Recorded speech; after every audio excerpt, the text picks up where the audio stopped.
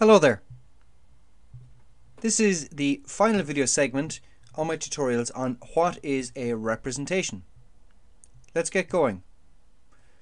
So let's consider the generic quantum state vector capital Psi. If you seek the value of momentum, let's say, then you need to apply the momentum operator, which is p hat. We know that applying this gives us the momentum eigenvalue equation.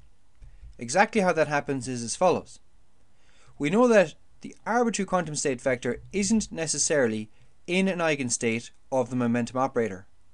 However, once you apply the momentum operator, the system must decide what value of momentum it has.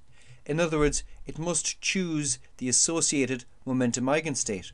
It collapses or projects into an eigenstate of the momentum operator and gives us our momentum eigenvalue equation and allows us to calculate the momentum of the system, in this case p sub n. We say that the system collapses into an eigenstate of the momentum operator with a multiplicative constant, which is the value of momentum. And a very similar thing happens, in fact an analogous thing happens, if you want to find out the value of position using the position operator. Once again, the system collapses into an eigenstate, in this case of the position operator, with a multiplicative constant known as the value of position, x sub n in this case. And you're probably sick of me saying that at this point.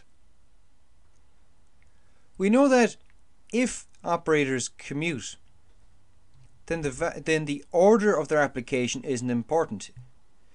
This is the commutator between two arbitrary operators a and b, and I recommend that you always operate on an arbitrary quantum state vector when you're doing calculations with operators, because it can be tricky otherwise. Anyway, we see that if the commutator is 0, then the operators commute, and if it's non-zero, the operators don't commute. We know that if the operators commute, then the order of their application isn't important, but more specifically, we know that they share non-degenerate eigenstates, or we can say that they can have common eigenstates. And here's where you have something new. Without proving it to you, and it's reasonably straightforward, we can show that position and momentum operators do not commute. Hence, they cannot share eigenstates. They do not have common non-degenerate eigenstates. And what this means is that measuring one affects a subsequent measurement of the other. And this is because each time you apply an operator, the system must decide what state it's in, and it collapses into an eigenvalue of the associated operator. But because position and momentum operators don't commute, they don't share common eigenstates, which means if you measure momentum and then position, you're going to collapse the system from a momentum eigenstate into a position eigenstate, and vice versa. And as you collapse into a position eigenstate, having subsequently measured momentum, you're no longer in a momentum eigenstate, which means your momentum has changed.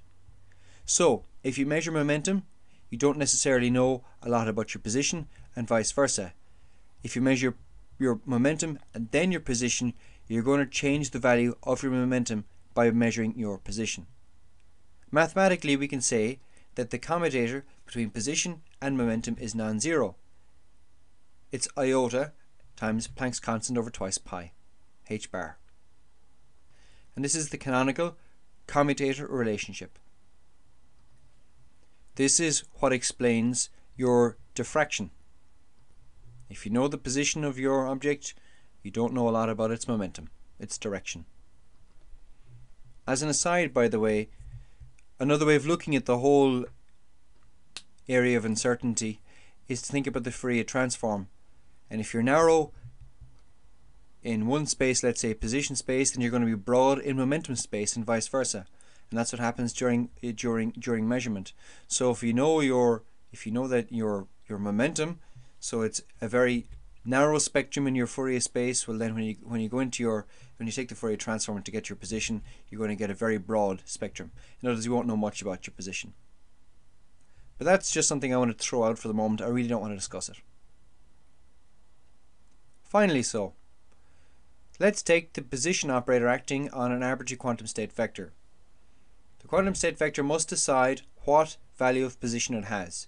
It must collapse or project into the associated eigenstate of the position operator, in this case x sub n.